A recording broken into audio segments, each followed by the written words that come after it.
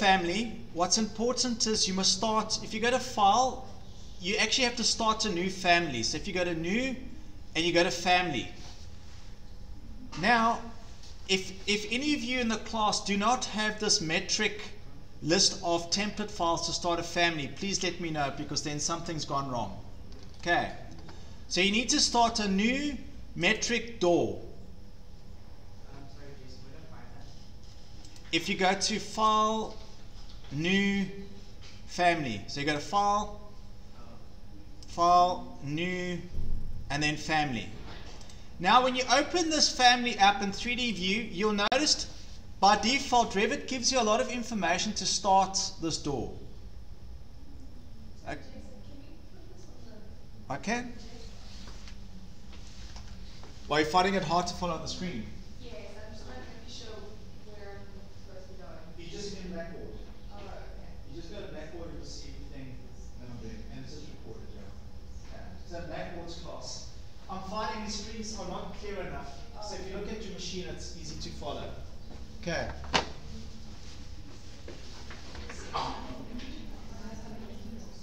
Now when you start a family, guys, you'll notice that it comes pre-set up with a certain, so it's got a reference level, then it's got exterior, interior elevations. You're going to use these elevations to build your model, but you need to understand, and you'll see that there's always a bit of text in here telling you where the exterior side of the door is in relation to the wall. And it always comes with a wall in the family, because you're actually building this door in a wall. It will always host in the wall. You can make doors that don't host in the wall, but then there's a trick to using those, but you can make them work that way. Okay. Now, delete this extrusion. These are just extrusions that are stuck to the face. Now with any door, there's reference planes, and you see that the reference planes is where we model around. So it's an exterior, and you'll see that there's an interior reference plane in place, and you're going to have a left and a right reference plane. These reference planes, if I stretch these reference planes, they always come constrained. If I stretch this, you see what happens? The wall opening gets larger and smaller. Okay. Now, the last thing that you just have to consider with the wall, there's a rectangle which is called an opening cut. So if you go to Create, you'll see that there's an opening cut with walls that we always create. So you've got two options. You can either use that opening cut tool. You can either use this tool over here, and if I select this opening cut and I go to Edit Sketch, basically it's a rectangle that will cut a hole in that wall the whole time, and your door just works around that. Okay. Alright, so these things out the box, they're easy to add stuff to them. You just got to understand that you're going to be working with reference planes the whole time, so you need to understand there's an exterior and an interior. In 3D view, if you go and create something, you must always set the work plane that you want to work on. So if I select exterior and I say show work plane, So are you recording? it is recording, yeah. Okay, it doesn't want to press OK. Something's going on there. Okay, there. So now it'll tell me that's my work plane that I'm working on. So if I want to model something on this facade, I'm going to have to use the exterior side. So I'm just going to create a barn door very quickly. Okay, so let's go to my exterior view. And I know that I want to set my reference plane. You must go and pick the plane. So create, set the plane that you want to work on. By default, it should be exterior if they've set these things up properly, which it is exterior. Now, a barn door, it's going to have a rail at the top. So it's going to have an extrusion that runs at the top where the barn door runs in. Okay. Now, I'm going to create two reference planes. I'm going to create some additional reference planes. I'm going to call, just so that I can control the extent. So as the opening of the door increases, that rail will also need to increase as well to accommodate those barn doors that are getting bigger and bigger every time. Okay, so that's a rule that we're going to have to establish. Another rule that I'm going to establish, I'm going to create two more reference planes. Let's create a reference plane here, reference plane. I'm going to create, because those barn doors actually go past the opening by a fraction. So I've got some reference planes here that I'm going to now use to drive this barn door. Okay. So this reference plane, let's just check, this is going to be my right reference plane. So I'm going to call this R, and this is door stop. So give it a name so that you know door S. So I know that's my right door stop, and this is going to be my left.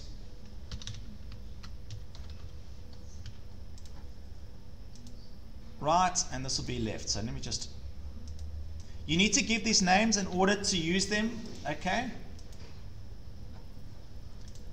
Okay, and I'm going to call this right extents.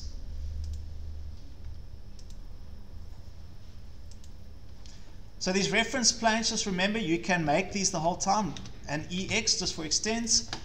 Don't try and, if you had to type out everything, it takes time, so just use abbreviations to, okay, left extents, right extents. Okay, now we're going to set a rule that this is always a certain distance away. So let's say this door is always 50 mil past the opening. Okay, just so that it closes properly. 25 mil, so let's make it 25 mil rather. I'm going to do the same with this one. 25 mil. Now I'm going to use some dimensions. So annotate. You have to use dimensions the whole time to constrain stuff. Make this 125 maybe. So I'm going to put a dimension here and here, and I'm going to lock this dimension. Likewise this side, only on the reference planes. The only things that we're constraining are the reference planes. If I grab this and I move this, watch what happens. Those things move with it. Okay. I think this is causing some issues, but I can fix that now. So you can see that these reference planes are always going to work with, now this dimension over here. So from here to there, the door has to go past the opening. So we have to set another rule. So as things move, that extrusion gets longer to accommodate the size of the door. Okay. So this is what you guys have to understand when you're creating these things. You've got to write a set of rules by which this door works. Okay. It's a bit complicated, but it will start making sense now. Here I'm going to use, I mean, this just has to look okay. It doesn't have to work exactly correct. So now I'm using another set of reference. So you can see I'm using this reference plane to govern this one's width. Okay, now this width, we might have to use a formula for this. Okay, so I'm going to call this door run. It just means, no, sorry, don't do that. You're going to make this, you're going to convert this into a parameter. So I'm going to make a new parameter. So parameters allow you to govern certain things with formulas, but you have to give this a name. This parameter needs a name. So I'm going to call this door run. Okay, it's just how the door is going to run in the track. Okay. Now, guess what happens? If I use this other dimension now, I can simply go and say, actually, you're going to use the same formula. Okay, but now, let's just go and govern that correctly. So now in our family types, you can go and write some formulas. You see in your settings here, in family types, you can write formulas. So in essence, this door run needs to be exactly half the door width. Okay, so here you're going to say equals to width, and you have to type it in. So type in the parameter name, so width divided by 2. Guess what's happened? It changed this formula. If I press apply, now if I go into my family, guess what happens? This changes. But maybe I want to increase that. I want an add. So I want to add a distance to that. So maybe let's add 10 mil or 20 mil just to be safe. So I'm going to add 50 mil to be safe. Plus 50. So if you guys used Excel, guess what? This will make sense. Okay, do you guys understand what I've done to this point? We've used reference planes. Your reference planes are the bones to drive any 3D model in Revit. A lot of other software, same principle. You need something to drive something else, and a reference plane is your controlling element. Okay, and it's a work plane. Technically, it's a work plane. Now, I don't need this information anymore. Okay, I'm going to get rid of this. I can get rid of that dimension. Okay, I think it's built in, so that's, yeah, we'll leave that one there for the timing. It doesn't really matter.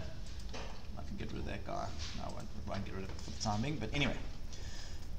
Let's go to ground floor very quickly. Now, if I change this width, what's your barn door width? 3,000. Yeah. Okay. It only goes to the one side. It only goes to one side. Yeah. Okay, I'm making two that do that. All right, okay. Let me do that again, sorry. Do all of them go to one side? Do all of your doors, or do they open in the middle? No, it's a standard existing door. Okay. All right, in that instance, guess what? I'm going to change this parameter and I'll make it work in one direction. So let's go back here again.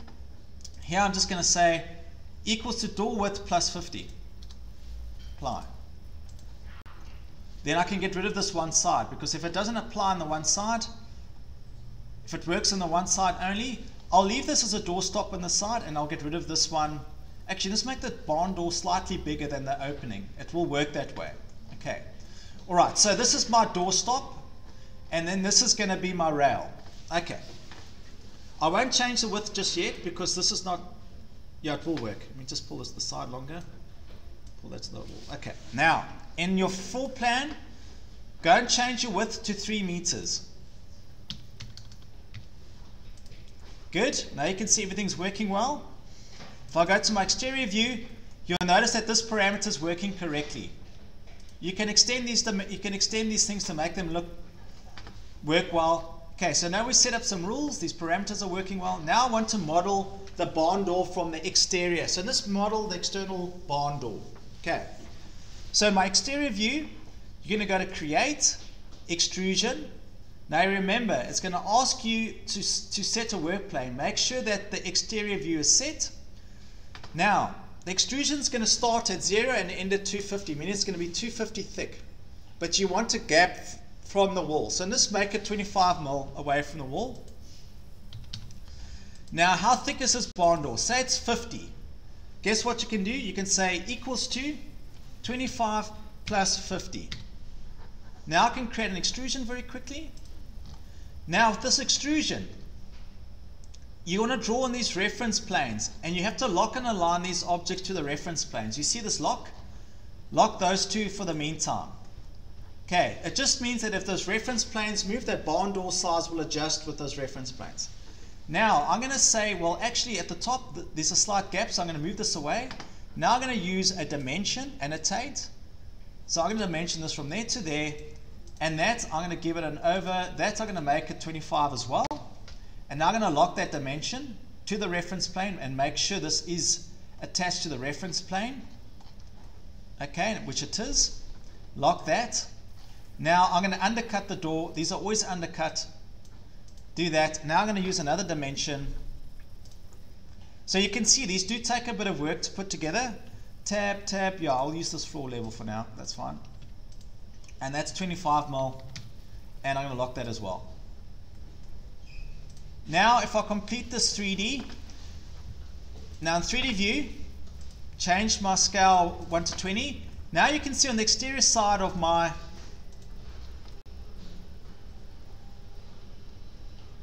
okay, it's minus 25, my bad. Minus 25 and minus 75. There we go. Now if you see on the exterior side of this wall, my door is now sitting here on the exterior. Okay, can you guys see that?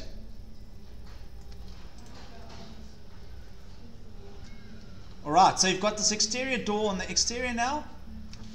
Now the last thing I need to do is create the rail at the top. It'll add some more detail to this. And because it's a door, select this object and you need to start giving these things categories and materials. So the first thing I'm going to do is I'm going to give it a subcategory, and you're going to make this door panel. It's a door panel. So I just want to ask, so this little wall that's around the door, It's always there. So that's going to show that it's hosted to a wall. It's just so if you pull this into your new project, it'll always try and find a wall to put this into. Okay, so it automatically does that. Jason, I don't think it opens from one side because there's rails from both sides. It opens from both sides. Yes, and there's a lock in the middle. Yeah, so it does open from both sides. The lock's on the side. Sorry. Alright, I'll make this. But if you wanted to make a single one, this is how it would work. Okay. I'll quickly finish this and then I'll make that other one as well. But I'll use this information because once you've got one door created, you can reuse this and make a new family from this one. It's actually quite easy. Alright, now I need to create this extrusion at the top here again for the track. So for this track at the top, now we've got two options. You've got two options to make this this line, but I'm going to use an extrusion because an extrusion is the best way to make this work. I'm going to create another extrusion, create extrusion, another rectangle extrusion, and here I'm going to use, and I'm going to offset this by 25 mil there, and I'm going to offset this. That can stay there because that's fine. Now the same thing is, you can lock and align this to that, to the top of the door, because the door is always going to run, or if it's got rollers, we can offset this by a certain amount. So I'm going to just make this offset a bit. I'm going to use some align dimensions. Okay, so I'm going to leave that at 60 mil. That will work fine. And this height, I'm going to make this at another dimension, annotate. That track I'll make about, usually they're about 75 mil. So lock that, and I'm going to lock that, and I'm going to use the align tool to this reference plane and lock that to that as well. Okay, and now this dimension, I just have to give this an overrun, annotate, aligned.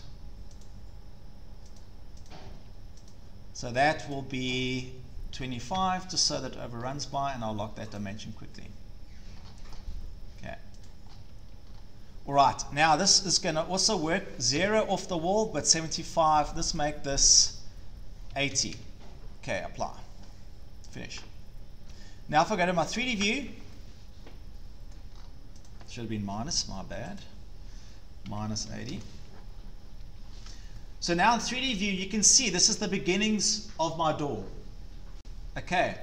Yes, I can start using some extrusions here to make this, and I can cut out a track. So here I could actually extrude, I can make that look like a track. So if you cut this in sections, so maybe let me just show you how to do that as well.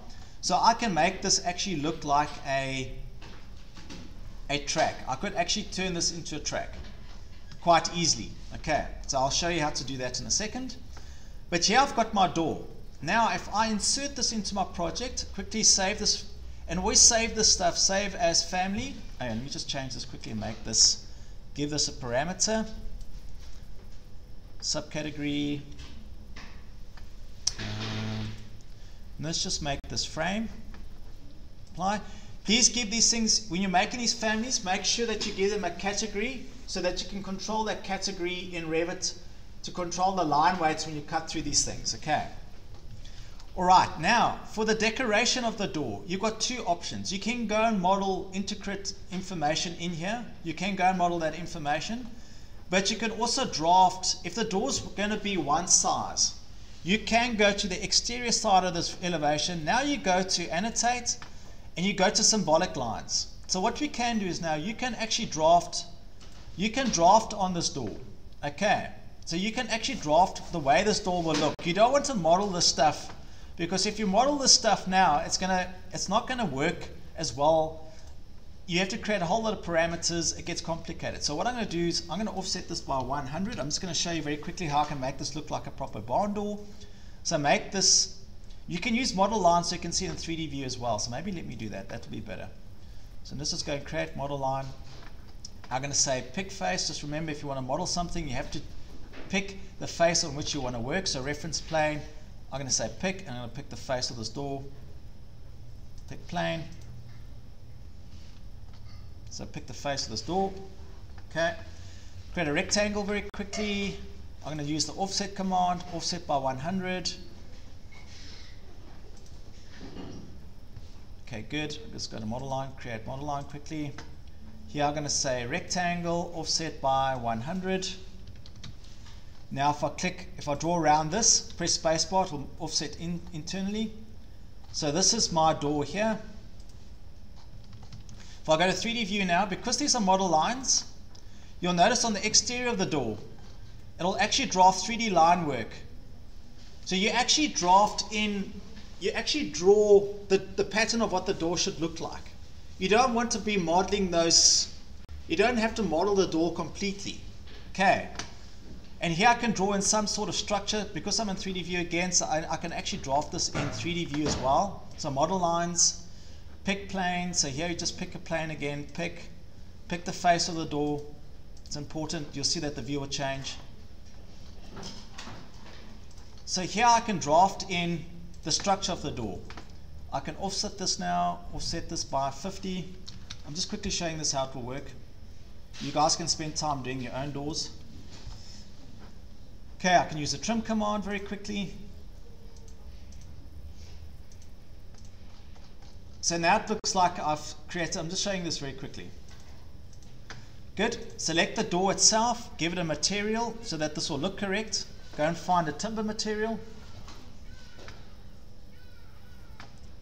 Okay, if you don't have any materials here, there is a large library, so you can go and add libraries. You can add materials. It's in this icon here, so double click this.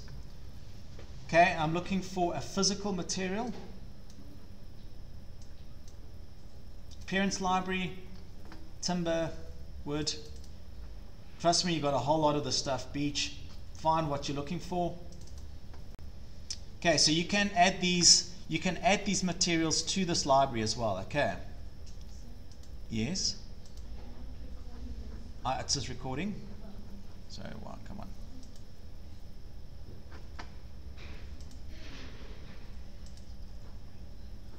Okay, why is it not giving me this complete library? Sorry, I don't know why it's not giving me this complete library. It should give me a lot more here. Okay, here we go. Sorry, it's just hidden. So your library is also on my Google Maps because I access that on the drive. Yeah. So I'm just going to use this wood here. I'm going to add this wood into my... So here's your complete library. See this over here?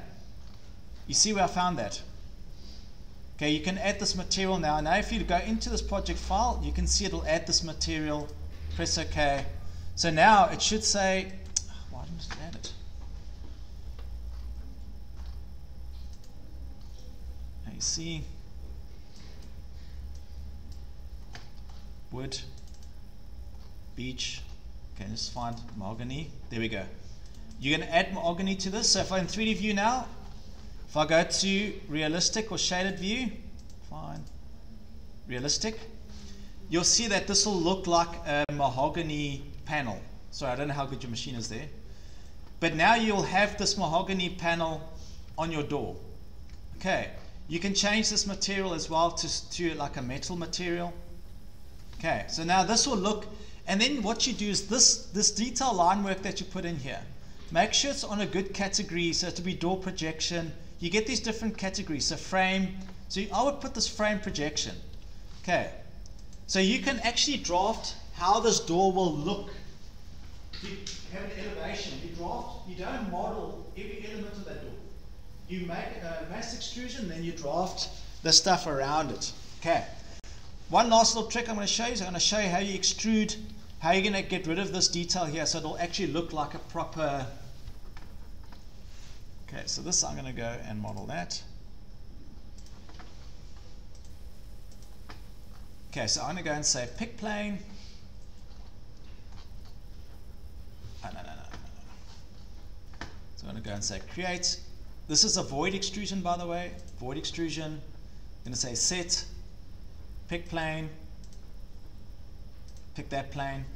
Now I'm working on this work plane technically. Now I'm going to go and say offset, and let's make offset this by 3 mil. Over exaggerate this 3 mil, just so that when you do create the stuff, if you're working in this, depending on the scale, your line weights are getting, if they're interfering, you're going to switch off the line weight so that you can work with this. Now all that I'm going to do is I'm going to create an extrusion through this object, just so that it acts like so it looks like a rail when you cut through it. Okay, so let's extrude that up a bit.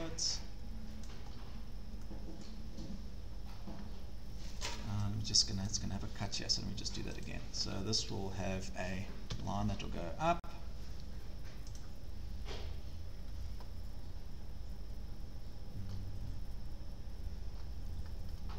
Extrude this out here like this.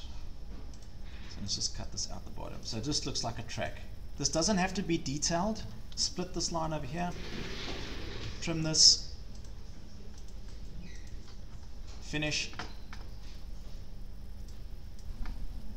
So technically this will get rid of you can get rid of this interior information. So when you cut through this in section, it'll look like a rail. Okay, and you can go and detail all this information, how the door works, but for what we're doing, you don't have to add any more information than that. Okay. Snap that to that. Hey? Don't waste your time modeling that. If you're not designing the door, don't waste your time. Okay, especially if you're using an existing thing. Okay, you're not using this. If you guys are building a cabinet, then, but there's still stuff that we draft. Okay. So this, I'm just going to add a material of steel very quickly. Do we pull the door because the details are also in steel, leave it as is, as we can see it now, or do we also render them as steel? Like Try and add the materials, because when you cut through them, it will apply the right information when you cut through them in section. Okay. Yes? Okay, we'll sort that out now. I just want to finish this door quickly. So find a metal, and now I'm just going to add, you can see steel, lots of steel. Okay, I'm just going to add this one for now. Good. Make that my material, and it'll even look correct. Now I'm going to load this in. So save this family, go save as. Save this where you need to work. Can you save this in a location that will work for you, please? Where can I save this for you?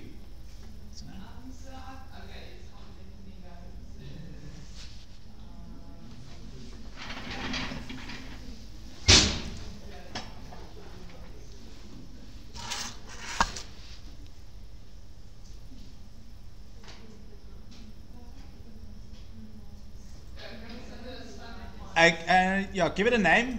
Make it door. Say it barn door 1. Good. Save. Now, if you want to use this door in your project, we're going to add a flip parameter before we load this in, and you just need to save this again.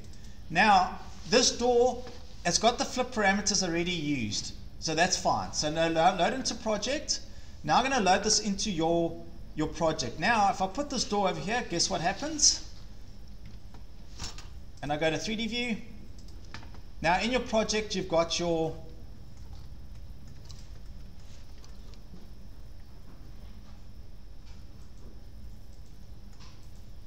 okay. So this barn door now is in your project. Voila. Now the problem is you need to you'll see that this rail will need an extent in which it goes. So just make sure when you put these things in that you've got enough space on either side. Okay, so you've got enough space, and those flip arrows I've given you. If I flip this, watch what happens. Now you can see this barn door works fine here. Here you're probably going to nudge it because there's a wall there.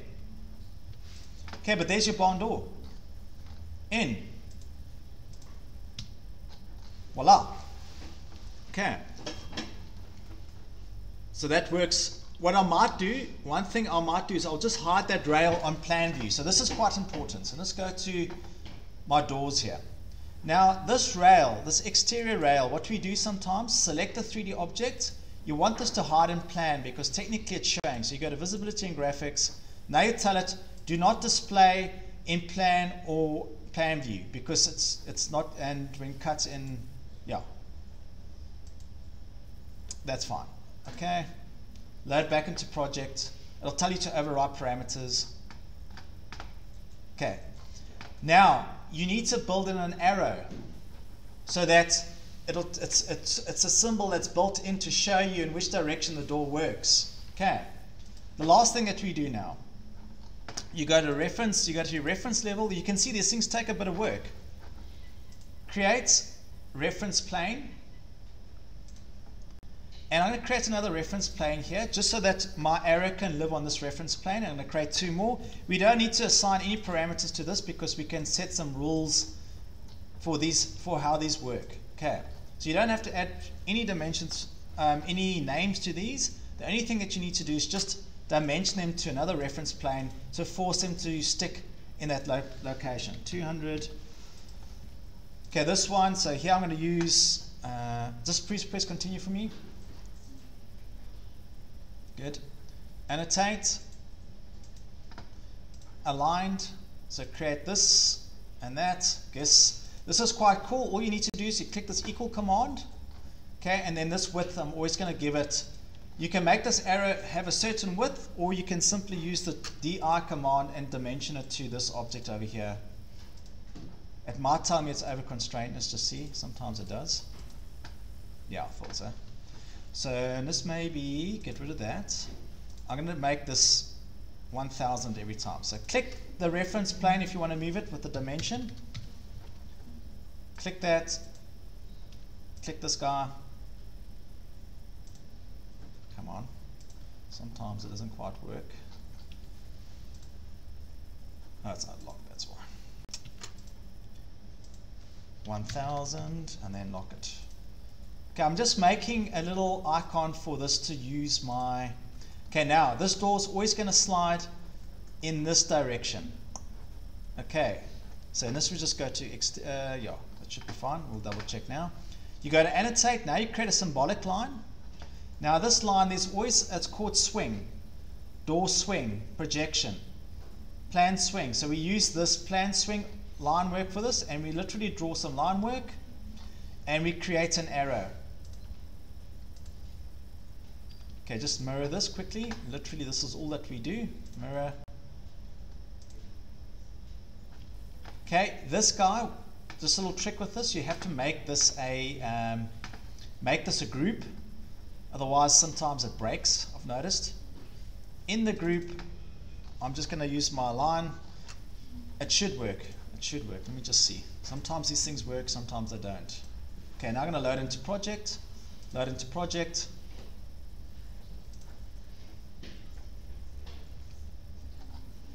So there's my little arrow. Can you see that? Okay. So now it's telling me that the door is going in that direction. Let me just go to this elevation and make sure. Yeah, it looks like it's working in the right direction. Plan view. Yeah, so the door is opening. It's going in that direction. No, I think it's the wrong way.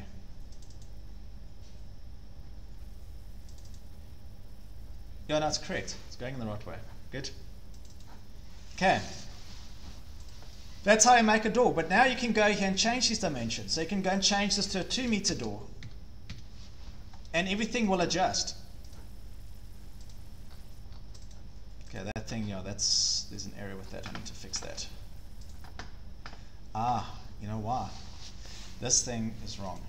That I'm going to work differently. I'm going to always make this a certain size.